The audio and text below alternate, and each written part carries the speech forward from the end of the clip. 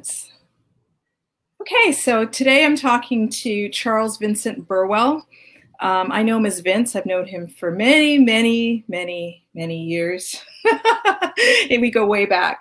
So let me read a little bit of the bio, which is very impressive. I'll try to jump around because it's also really long. He has long felt that diversity and creative identity were instrumental in fashioning a well-rounded artist.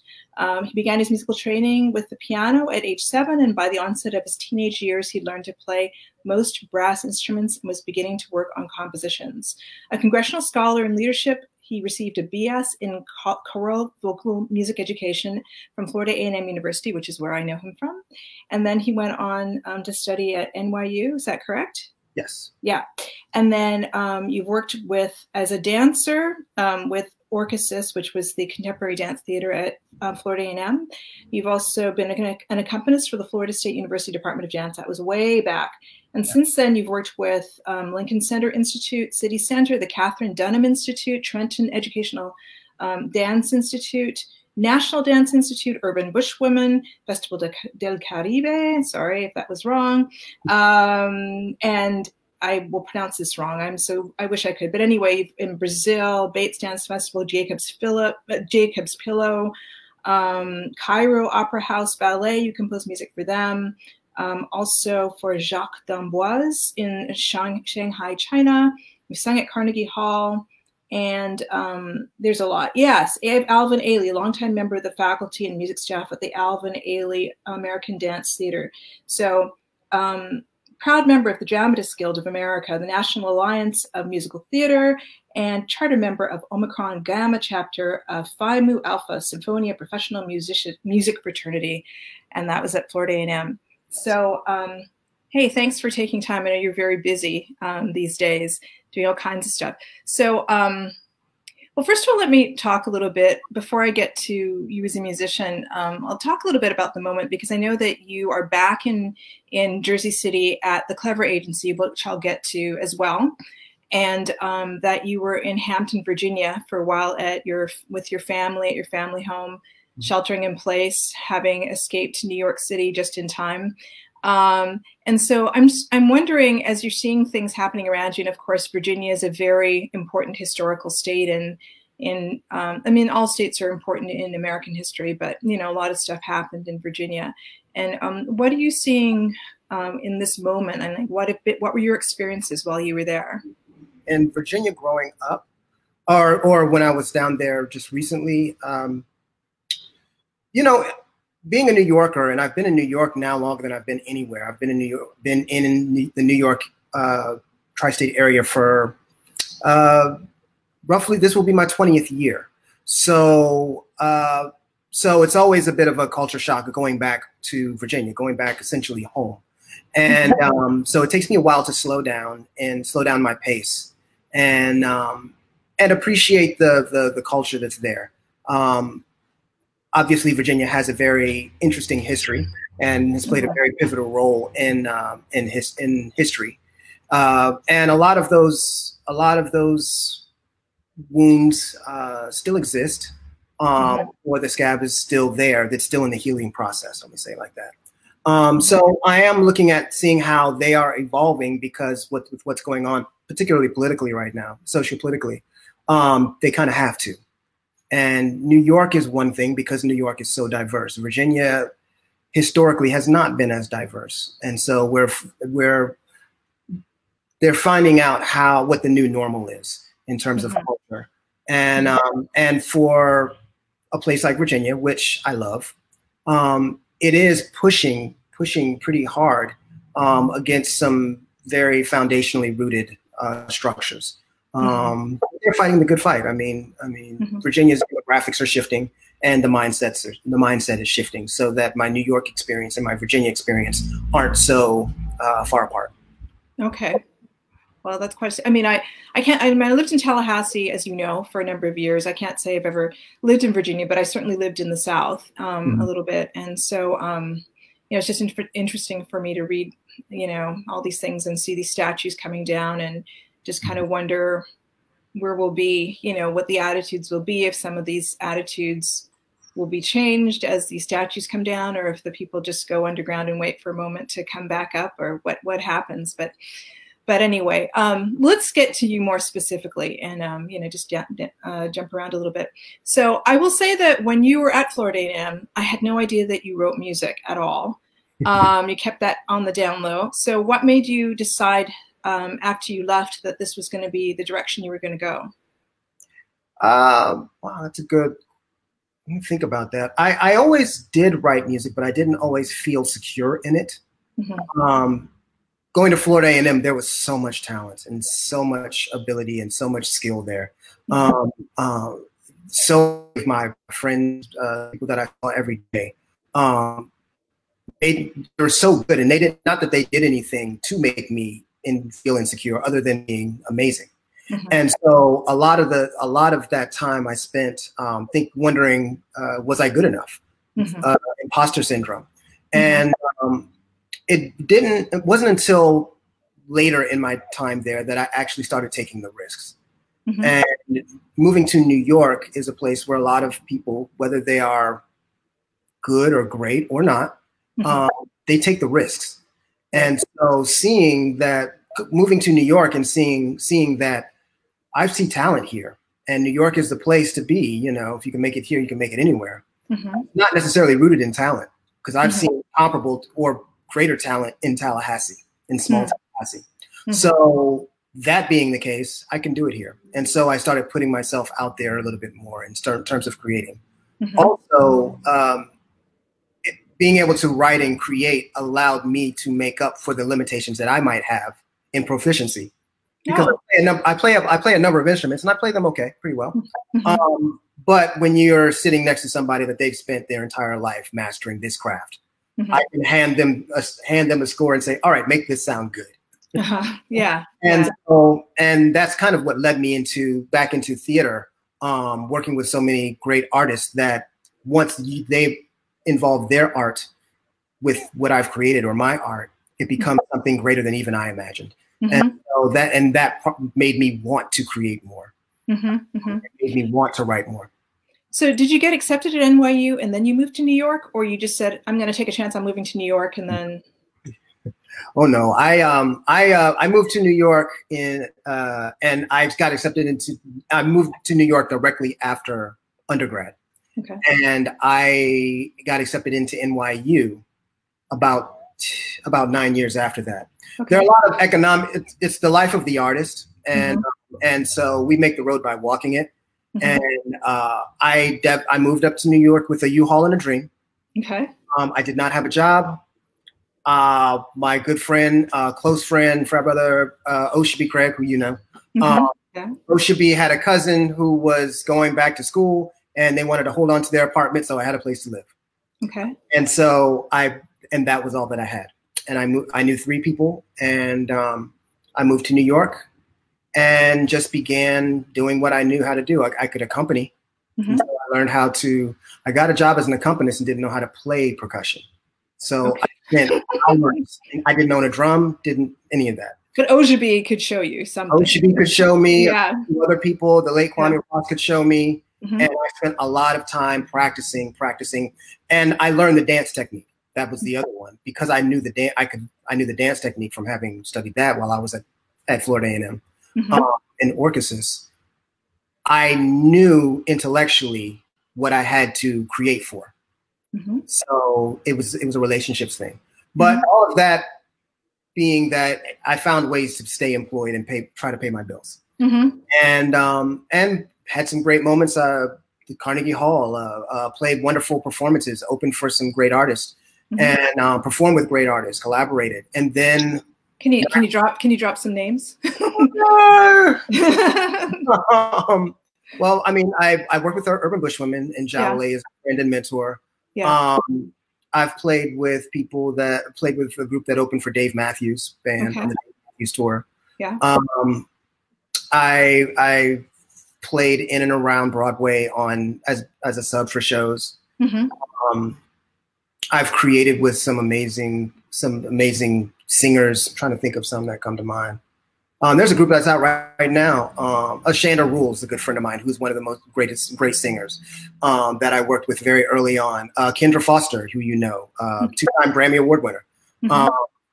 And so a number of really wonderful group people in the arts world as well, dance organizations, choreographers, and that's an up and down field. I mean, it's feast or famine. Yeah. So 9/11 happened and all of the funding went away. Yeah. So I and then a large cadre of artists left New York, and I stayed. And later on, the mortgage crisis, where the Great Recession. And so at this time, I was actually on tour with the aforementioned band that opened on the DMB tour. I was passing through Tallahassee and I stopped to see Jawole. And I'd written a children's show. And Jawole, and we were having lunch, and she said, have you ever thought about, and I actually wanted to collaborate with her, so I brought the idea as a collaboration. And she responded, she never answered that question, but she responded, have you thought about grad school? And I said, I remember saying something along the lines of the next degree that I plan to get is honorary. But I hadn't. And so she hit me to the NYU program. And so I decided to check it out. And evidently she'd spoken and they were waiting for me to arrive to them. And I went in, I fell in love with the program, and it was really interesting and rekindled my love for musical theater as a collaborative art form, as opposed to the Glee smash package that it had become. Yeah. And so I apologize.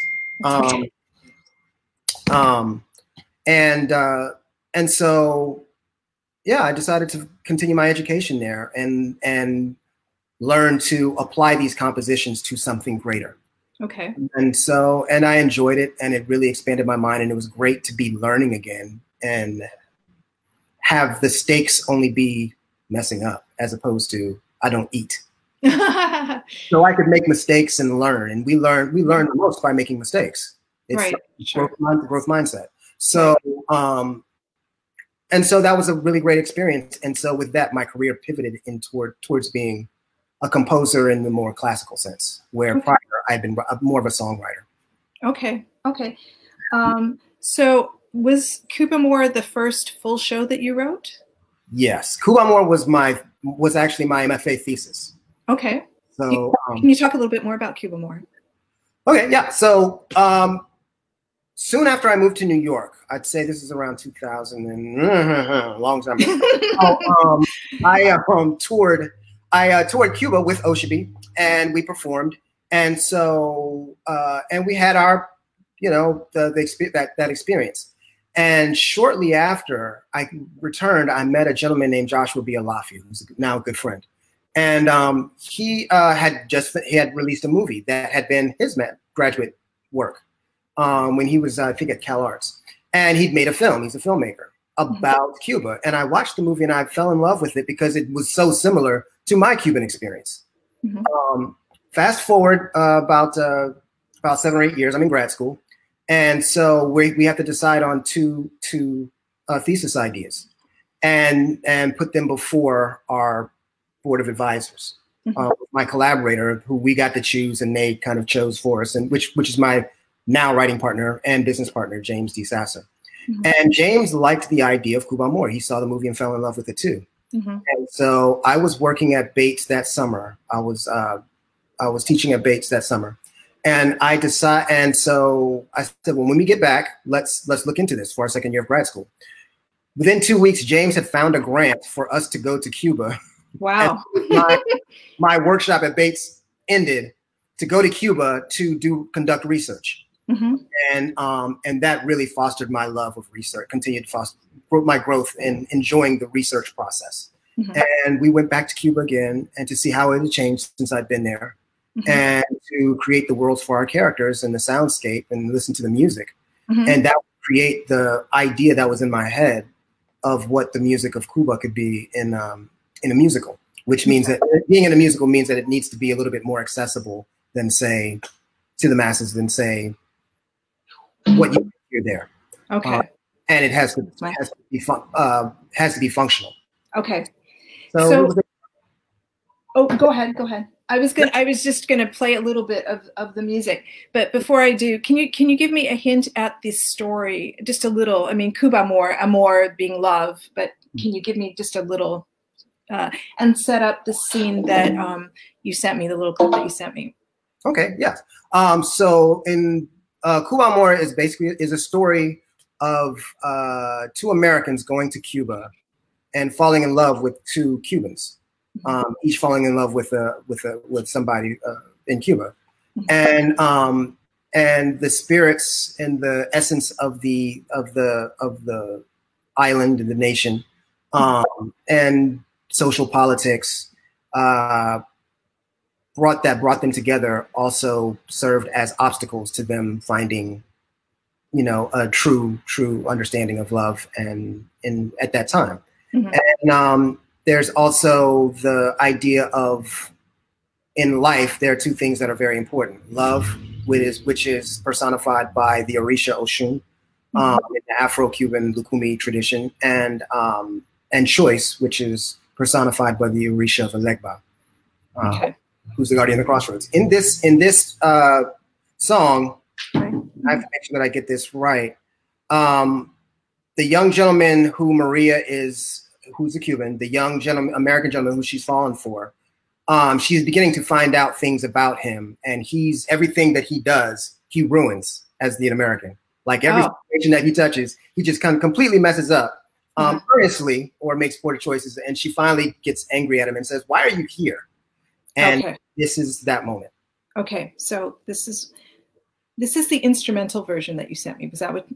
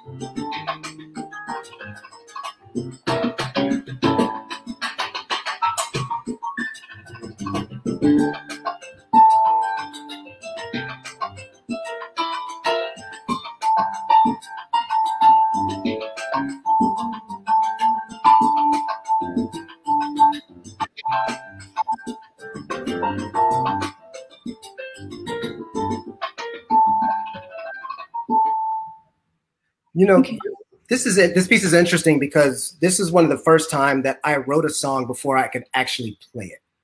Okay.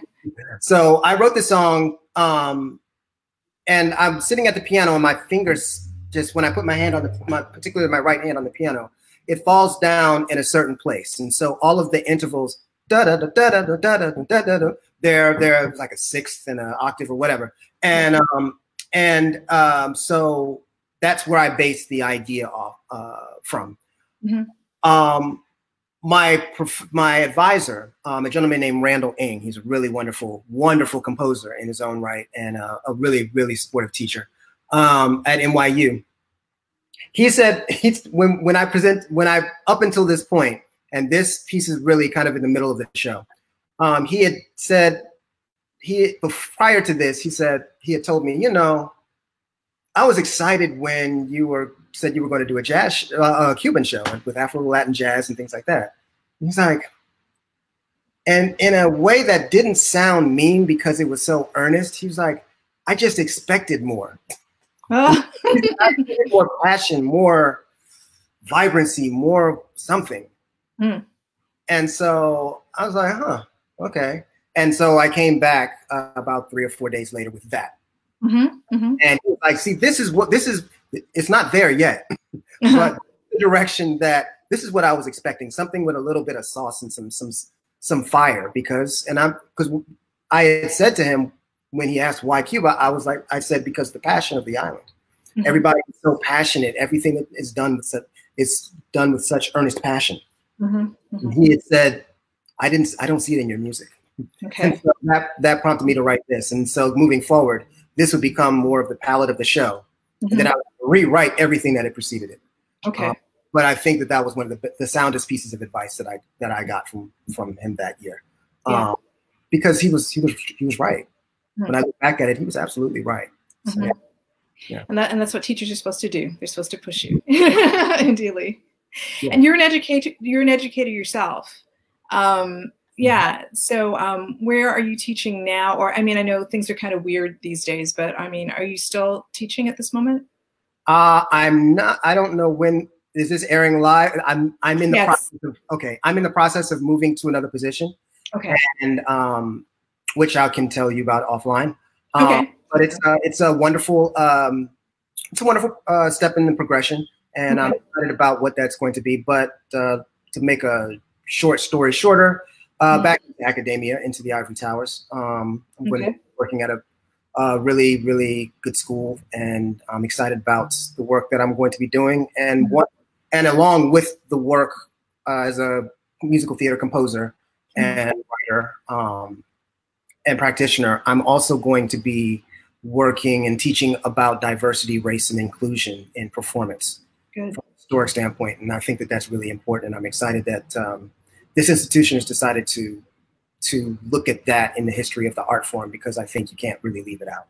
Right. Well, certainly. I mean, you know, if you know the history of musical theater at all, you know that the people like U.B. Blake and, you know, these people who perhaps we don't associate. I mean, I guess we associate musical theater with Stephen Sondheim, you know, like, and I mean, people further back than that, obviously, but that's a very important piece. And it sort of ties into, you know, I posted something on Facebook that was, had you heard of Juneteenth? And I know a lot of people hadn't. Now, I grew up in Canada, so I didn't know it when I was growing up, but I certainly found out not long after I moved to the States, which was eons ago.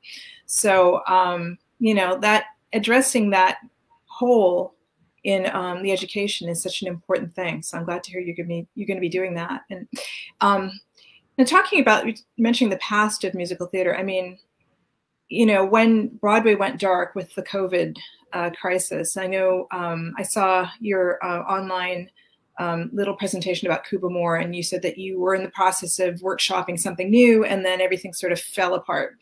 And what are your feelings about moving forward? Like, are you seeing signs of life, or just kind of crossing both fingers, or what's going on with that? It's going to move forward. I mean, I was. A gentleman spoke to it, who's an artistic director of, I believe, the Guthrie. But theater has existed for a long time. Last summer, I was in Greece. I was in Athens, and I saw the theater, the first theater, in Athens. And so you look and you're saying, you know, plague, war, world wars, it still survives. So live performance is always going to have a place. Now, the grand scope of time is long in comparison to our lives, which are particularly at their longest are short. So but I believe that I believe that we are going to work our way back. We just got a call to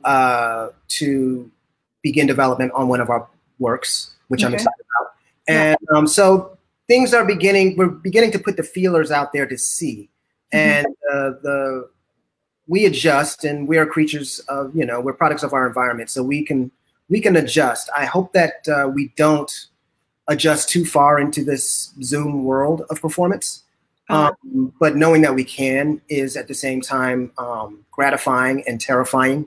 But I think ultimately going to the theater is a social experience. Yeah. And people enjoy experiencing things with others because we are social people. So I feel like things are going to open up within the next year to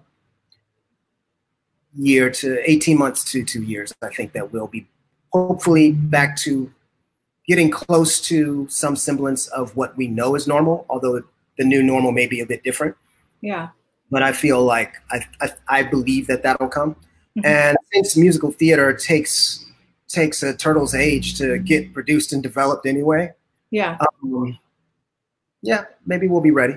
Okay, that sounds The good. doors open, we'll have something. Okay, and so the next thing that you're working on, let me be sure I'm correct. So that's Berlin. Is that the thing that you're working on, or are you two things you're working on right now? Is that right? Yes, yeah, yeah. And they couldn't be more different, Okay. which is a lot of fun for both of us. Secret thing about me, I like 80s pop music. You know, Okay. I do. I like That's all right. Yeah, I like 80s music. I say there are no guilty pleasures as long as nobody gets hurt. So that's okay. Nope. Yeah, you know, okay, no, but I'll take that. That's the new status update. Right before play them something that's just depressingly corny. But it's so we've been working on this piece and we workshopped it at Theater Works a number of years ago. That's based on or rooted in the story of the father of Alexander Dumas, the Black Count. That was written about not too long ago in a biography. And it's such a swashbuckling tale and such an amazing story. And people who, you know, it's the idea that people who are tremendous historical figures cross paths. Chevalier de Saint Georges is what taught him swordsmanship. And just in case there are people who, I don't know who's listening, but I mean, who don't know who the Chevalier is, because I find him one of the more fascinating figures in history. Absolutely. You want to talk a little bit about the Chevalier? Chevalier and this is me and my writing partner. We are, because we're such friends, we can go back and forth and have really knockdown dragouts. And Chevalier deserves his own story because he's just so fantastic particularly for his time. He was what was considered mulatto, but he was biracial at that time. And this was at a time in France where they're rediscovering what the idea and the rules and the ideas and principles of a republic are, and who is a man.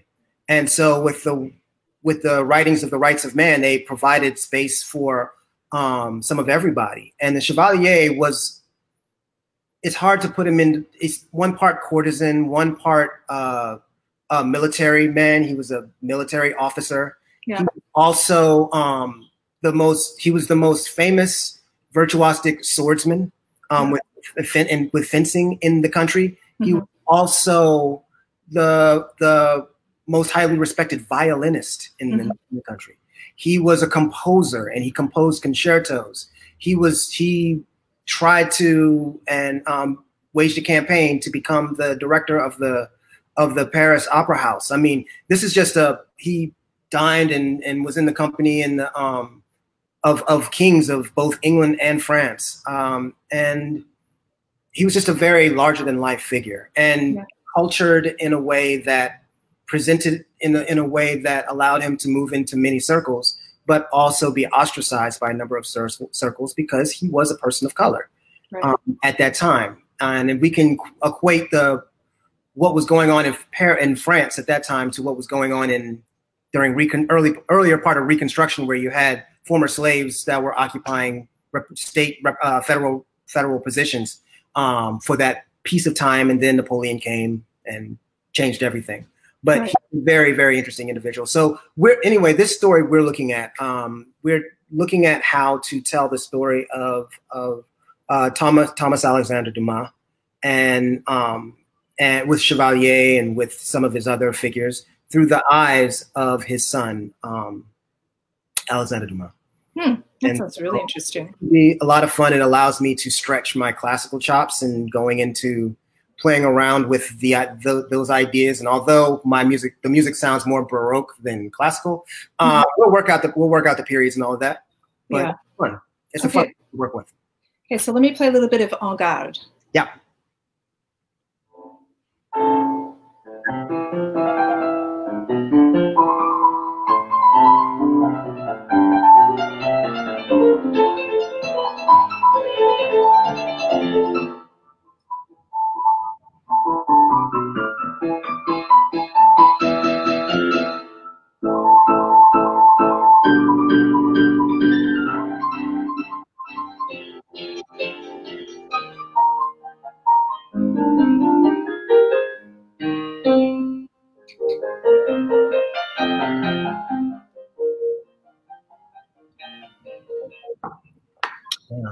is that going to be a song, or is that background music? Like, it's going to be a song, and in that song, actually, Chevalier is teaching Thomas Alexandre Dumas is how to fence, how to use his sword as a tool of precision rather than blunt force. Okay. Which would be the blueprint of which would become the blueprint of how his very small group of military men were able to take on armies multiple times their size, because the intricate instrument. It's an intricate instrument of precision. Okay. And yeah, it's a fun piece. It bounces around a lot. My right hand is obviously still stronger than my left hand, but it's a lot of I love the idea and the playfulness of the music of the period, and I love a good period piece, poofy shirts, and I love that. So okay, yeah. Okay, yeah. No, that sounds like that's a very exciting idea. So yeah, and then at the same time, you're doing a piece about Berlin, which is completely different. Completely different. So Berlin, I've worked with children for a number of years, and so I used to write a show every year when I was working with children to keep my musical theater writing chops, continuing to use those aspects of my mind. And the show, we decided to make the show larger into a feature because it was rooted in the students learning about the Berlin Wall. And so this past summer, I was also in Germany. I went to Berlin for the first time, actually, to see where my father was stationed. My father had been stationed in Germany when he was in the military, and seeing how it had changed from the pictures and this and the other. And so being there, I looked at it like, this would make a great show, because the stories that could have happened at this time, the espionage, the West on one side of the wall, the East on the other side of the wall, and the way that we export culture to the rest of the world, which is interesting. I feel like there's a dichotomy there. The way that we export the idea of freedom, particularly given, our history, but we export the idea of freedom through our culture that allows people to liberate themselves. And I'm thinking of what was that music like back then, and the music was fun. They were liberated by the fact that we were ideally having fun, and so I went back to the '80s music that was so fun and so poppy and all of that. And it's a lot of fun. This is music that was in clubs at the time, and so it just so happens that my writing partner and I, both of our parents were in the service. They were both stationed in Germany. James was actually spent his childhood in Germany, and so he's fluent in German. Okay, which works out because he can sing in German and I can't. So he translated the words. I don't know if he got them right or not, but okay. So it's a lot of fun. Okay, so I'll play a little bit of that, and this is wildly different.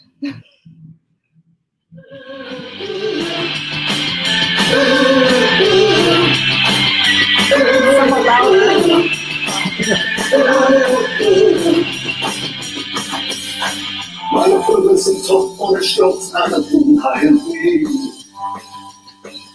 Gefangen Raptor wie eine Mischung an dem Feld.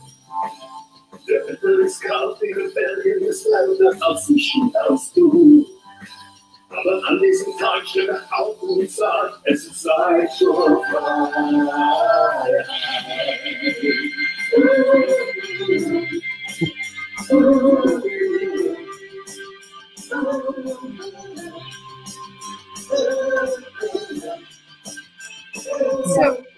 So this reminds me, this sort of takes me back to, I was having a conversation yesterday. I've been talking a lot lately.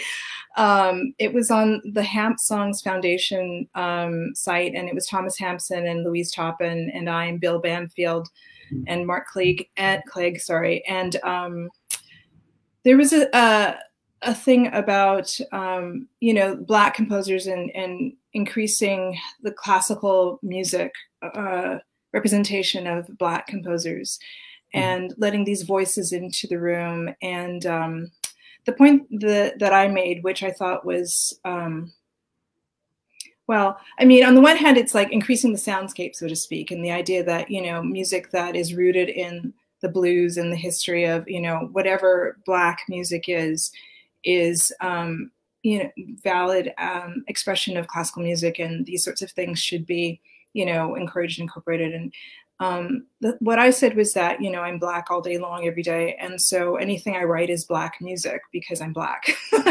And regardless of the influences, it just sort of has to do with what seems to speak to me in, like, if I'm writing music for words or whatever, you know, I have a wide variety of experiences. And so, you know, so if someone heard that, they wouldn't necessarily say, oh, Black composer, but you're serving a particular story, and, you know, that's music that, for whatever, you know, is part of what you enjoy and have enjoyed, and, you know, reflects different aspects of you. And, you know, it's something that I also think when I read books by Black authors, or just the whole idea of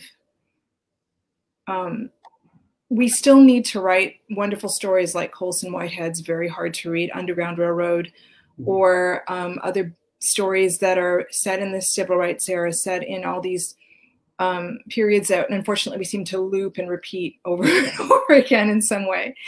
But, you know, I like the idea of just, you know, whatever it is that you feel that you want to do, it doesn't have to be anything in particular because you're Black. It's just, you know, I'm doing this fits with what I'm, you know, this other vision. I mean, I'm living my life. I'm just, you know, this speaks to me, or it is what it is, and I'm writing it because, you know, I don't have to prove anything to anybody.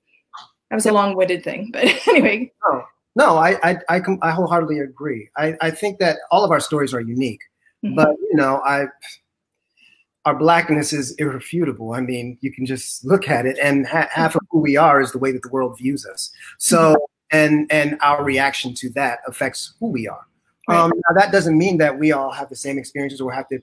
Our art has to reflect what we consider Black, you know, and from the purest sense, so much of everything that we listen to has its origins in people of the enslaved. So, so I think that there are ways that we play with it, because we're in an age where branding is such a big thing, and I'm saying that as I'm sitting in the office of a branding entity. Agency. But it's important, important part of everything. And so for branding, we are going into a world where the hyphenate or the multi-hyphenate is now in vogue, where in the past it wasn't. So I think that we should take advantage of it. And I'm wholeheartedly enjoying being able to do a classical piece on one hand, which people might not associate with Black music, and then doing a post new wave piece on the other hand, still Black. Yeah. And it's completely honest, and it's completely a part of me. Yeah, I've done hip hop work, and nobody argues that. Right. So why would one argue one or the other? My training is in one place, my experiences are another, and it is what it is. And it's telling true stories. It's a story of who I am, or what the story that I want to tell. And I've been fortunate, I think, that I've been able to access the sounds of it. Which make it seem very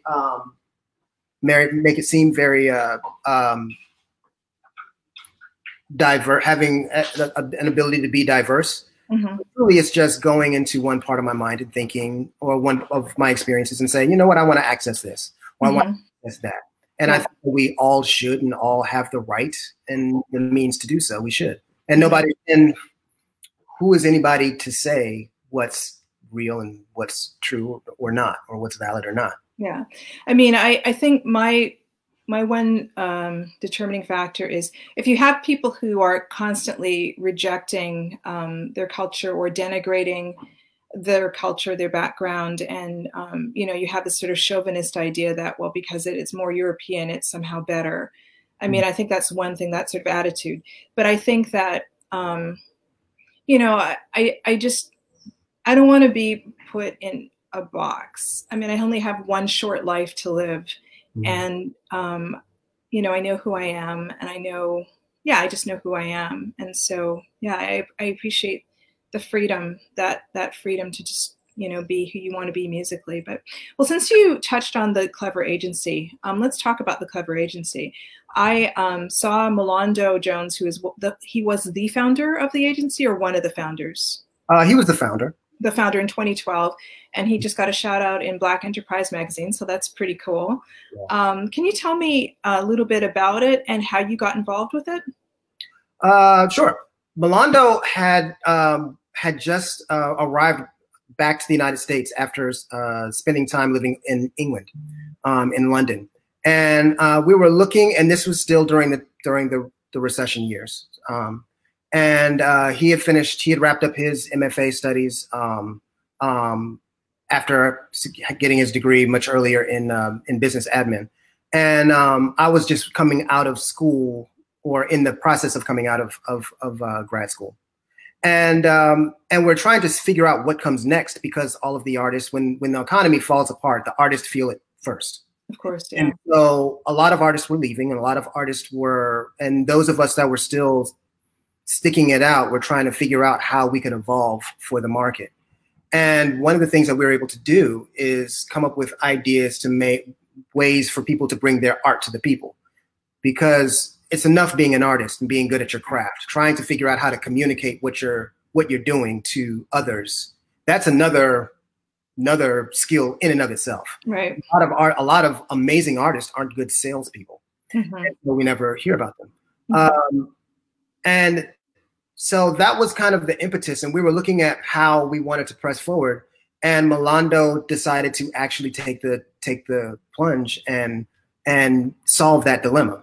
And so he created the Clever Agency and began using the people that were closest to him in his network at the time. And that was myself, a gentleman named Brooks Stevenson, and later a gentleman named Ramon Ariel. And so we would come up with ideas and concepts, and people would come to us, and friends of ours who we've known in the field would come and say, oh, I have this idea. And we'd say, well, let's hear it. Well, let's see what we can do. To the point where people began to come to us with their ideas. And because of our different energies and the way that we process things, we complemented each other, which is just beneficial in a company, something that's necessary in a company. Sure. And it grew out of that, and it continued to grow, morph into a content development agency that works with artists, social entrepreneurs, and 501c3s and different organizations, and largely in communication, figuring out how they want to communicate this idea, this dream, or their dream or goal. Mm-hmm. And it became fun, and actually it took me away from music for a while, because it was a way to use my mind in a different way. Mm-hmm. The same things that I use to process creating music or art or theater or dance, and use that processing, working towards communicating other people's ideas in languages that they may not see. And so we have an idea, let's create a lifestyle brand. And so we went in that direction. And you mean like you created a lifestyle brand from scratch, or someone came to you with something and you said, okay, let's move in the direction of making this into a lifestyle brand? Or we were working in terms of using tools of media to develop people's ideas for whatever platform or idea that they were working on. And then we decided to add on to things. So we're like, oh, we're doing all this traveling. Well, let's write. We can write. Let's write about what we see. And let's document the process that we use the process that we undergo to creating these great campaigns or these great ideas. And then people started coming to us for that. And so the scope of the organization and the company grew, particularly as we became more adept at using the people who we knew from the industry and acquiring more collaborators. And so we have this great, as Milando would say, a motley crew of amazing artists and entrepreneurs and just really, really smart, amazing people that we can pull from or work with or collaborate with and say, we have an idea. So we connect as much as we create platforms and build. And it keeps us thinking and looking forward, one, and also allows us to always be thinking about how we can get our idea, whatever it is, to the people that you want to receive your message. Hmm. And so it's really, and it's business, but it's business and it's fun. So Okay. like we're doing it to make money, although it's a business, we do it to make money. Yeah, of course. but it's one of those things that we actually enjoy because all of our clients are really collaborators. Hmm. And so we grow with every campaign. We have something else to put in our pocket, in our mind to say, wow, now we can use this as a way to solve somebody else's dilemma or challenge. And it's really exciting. We're all artists, so we incorporate our artistry into a lot of the campaigns that are solely ours, like the Clever Studio series, the podcast series that we're looking at coming up. Just a number of different ideas that we're putting forward, independent creative projects like short films, all of these things, music videos. We're already doing these things, and now we have to create new dreams because we've just been fortunate to attain a lot of them. Even in a time like this, where a lot of places are closing, we've been able to survive. Knock on wood, if I can find it. Yeah. Because as long as people keep dreaming, people keep coming to us with ideas, and we love dreamers because we're dreamers. Yeah. So what's your podcast about? You say or is there a particular topic or just whatever comes to mind? It's still coming together, and we're acquiring conversations that we've had with people. But a lot of it is looking at interesting people of color who you may know of or you may not, but getting to understand their process. And it's more so looking at people who do day-to-day things, like the people that you see that live a normal life, what we would consider a normal life as opposed to a celebrity life. And then mixing those in with people who you think live maybe a celebrity life, but seeing how close and how similar their mindsets and the way they go about things are. So elevating the perception of some people and bringing down to earth the persona of others to recognize that we all share the same lane. You know, we're all same level in one form or another. And it's really interesting. Many of the people are artists and social entrepreneurs and people who are in our orbit, who we just are really amazing. Yeah. And hopefully it's interesting. We can make it interesting enough for people to tune in. Yeah. But we're still putting it together and still putting the ideas of it together. Okay. We'll still be studying, so we'll be studying this. Okay. And but just having conversations with folks, because it's really fun to hear other people's process because it helps enrich ours. Yeah, I mean, that's something I was raised with, actually, just the idea that you don't look down on people, you don't look up to people. I mean, in a sense, I can't say I don't look up to anybody because I do admire some of the accomplishments that people have made. But on the other hand, I mean, just that core idea that, no matter where you end up so-called in society's view, because there are these stratifications that are really artificial as far as, some people are perceived as having more value because they did X or Y. And so I love that idea. I love that. So, so as far as this, the marketing thing, I know as a musician, I was hoping that at this generation, people are no longer thinking of it this way, but the main focus was, okay, just be as good as you possibly can be, and then everything else will fall into place, which is not really how it works at all. So it's cool that you have agencies that are people who really understand from the inside out. I've found myself being forced to be an entrepreneur because, my son, who is a visual artist and is on the autism spectrum, and so he's not going to market himself. And it feels like a foreign country because that wasn't something that I planned to find out anything about. So on the one hand, it's keeping all the balls in the air. I try to market myself and try to market him. On the other hand, it's discovering a whole new, some territory, and there is some fun to it, even though it feels like a lot is on the line. So anyway, and so that kind of idea of, I don't know. I think it's cool that you guys just kind of found each other. It sounds like nobody was seeking anybody, or how did that work out? Because I'm still not sure how you all got together in the first place. And one of our founders who was passed on, and that was a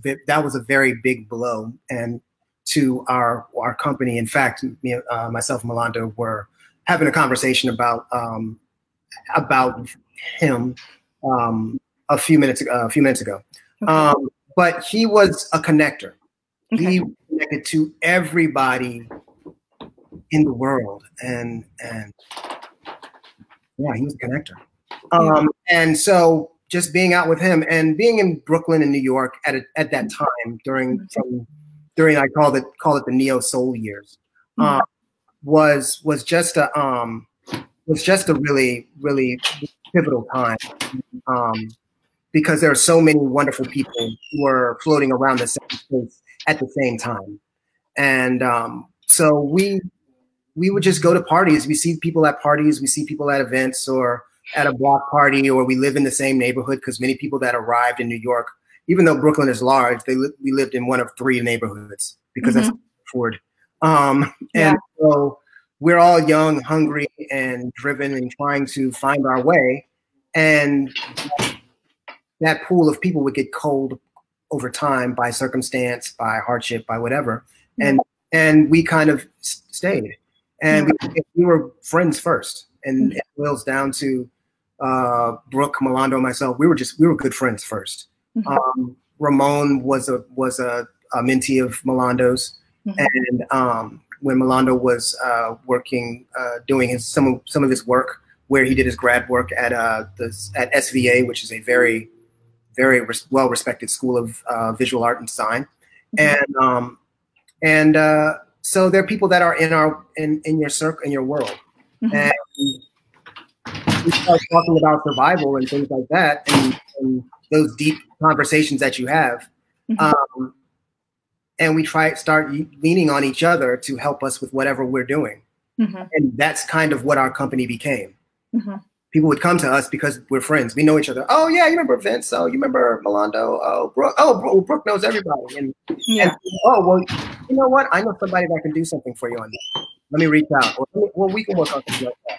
So that's kind of how it happened. It happened very, very organically. And I think that's good, because at the end of the day, we enjoy spending time with one another. Yeah. And sometimes you can get caught in the weeds of the work and the tedium of video editing, which can be a lot. Yeah. But spending time with one another is also a lot of fun. And looking back at a project and saying, see, I did that.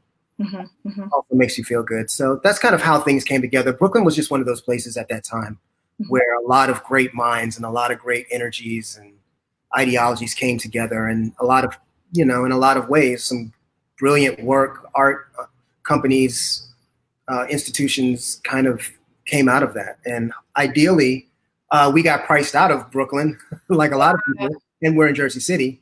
But Jersey City is growing into a fertile patch of land that ideally may have what Brooklyn had between 2000 and 2012-ish.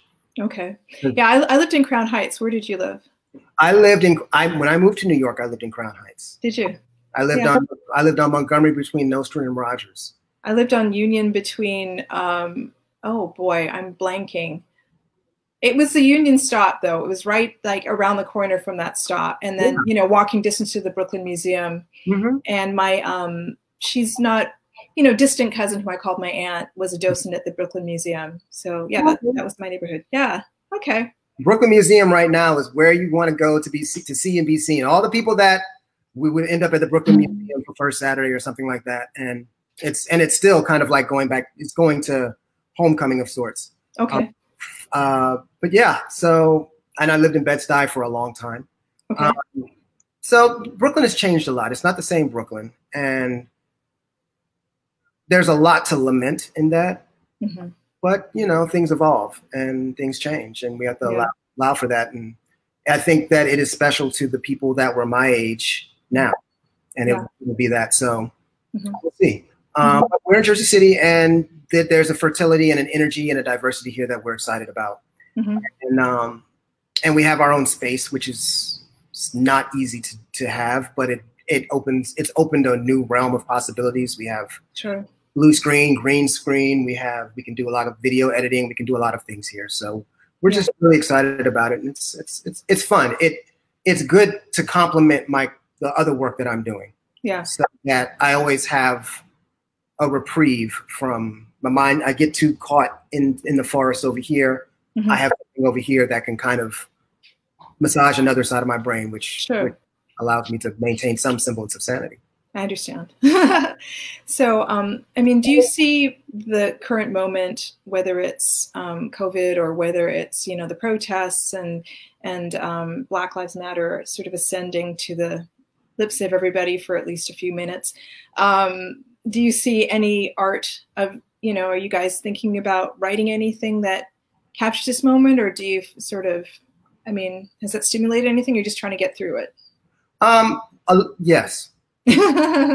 Where it stimulates a lot, and we're also trying to get through it. There's a lot to be said, and a lot of, when you're trying to capture a moment, you have to step back and just look at it and watch it. Yeah. And so we are watching it and seeing, and then make sure we don't get too caught up in it that we end up in in the middle of it in a way that we don't want to. But there's this version of this bubbling over seems a little bit different. Yeah. And I hope that's the case. And, you know, the cycles are getting smaller because the information can move a lot faster, and because everybody has access to a cell phone now. So, and now it's not just us advocating for ourselves. Yeah. So that's something that I want to capture. Yeah. Because I see, like, you know, all these bestsellers that are related to Black history, and people tripping over themselves to make Juneteenth a holiday and all that stuff. Yeah. You know, so I have to admit, I hope that the white hot, whatever you want to call it. Anyway, the focus isn't so intense that people, you know, get fatigued with the whole thing, and then it just kind of gradually drifts back. But anyway, I mention that to everybody I've talked to, because I skew a little pessimistic sometimes, but I'm hoping that, again, people talk about a tipping point. So I'm hoping that some real change results, and that people can't just willy-nilly decide to close all the precincts in Georgia. And, you know, that, because once that law fell, then, you know, everybody sort of jumped on taking advantage. So we'll see what happens. We'll definitely see what happens. But anyway, well, we have like 3 minutes in my scheduled discussion. Was there anything else that you wanted to bring out about what else you're doing that you want to mention? Like you mentioned short film. Is that just an idea? Do you have some things in the works right now? Well, one of our collaborators, a brilliant choreographer and good friend, Andre M. Zachary, who does a lot of our video campaigns, and whose works are really, really beginning to receive attention and acclaim. He is a filmmaker, and he's done a number of shorts, and so we've been looking at ways to take his view of things and ideas and expand upon them, because we have the resources, and now we have the ideas and the means of doing that. We have a team that can actually develop that. And many people in our circle have been looking at ways for the art form to evolve into the digital. And film is a natural progression, but and it works for him because he's studied multimedia design and filmmaking. So so we're looking at ways that we can create works that don't necessarily have to be feature length at this point, but can look at giving stories that may be non-linear, with a budget that allows for us to tell the story that we want to tell without necessarily needing to be gargantuan, because it allows for artistry not to fall into the products, you know, that we use to make our stories better. And with really smart people and brilliant artists, which all of these people are, and which we would like to assume that we are to some degree. We just want to expand the scope of what an artistic mind can do in the market. And so, that's one of the avenues. That's wonderful. I mean, I looked, and last thing I'm going to say is that when I looked at your website, I saw everything. I saw a rainbow, and I saw gender diversity, and I know that you know, the way that you're describing all your collaborators, that, you know, it's not just, well, let's check this box. You know, it's just a bunch of really, really talented people, and no one is excluded. And I think that is the template that hopefully we can get to one day. A bunch of really, really talented people. No one is excluded. You know, if you know what you're doing, you're in. Doesn't matter what you look like or what your name is or any of that stuff. So I applaud you, and more power to you. And I can't wait to see what you come up with. When I don't know when the last time I actually had a real conversation with. Well, I was in New York a while ago, but it's been a while. So I'm looking forward to the next time I talk. God only knows what you'll be up to. It's really exciting. So thank you. Well, thanks for giving me an hour. I know that you've been busy, so I really appreciate it. And it's a pleasure. It's always a pleasure to catch back up. We definitely have to not have it be so long. Exactly. I agree. All right. Well, have a great rest of your day. And thanks again. Okay. Bye.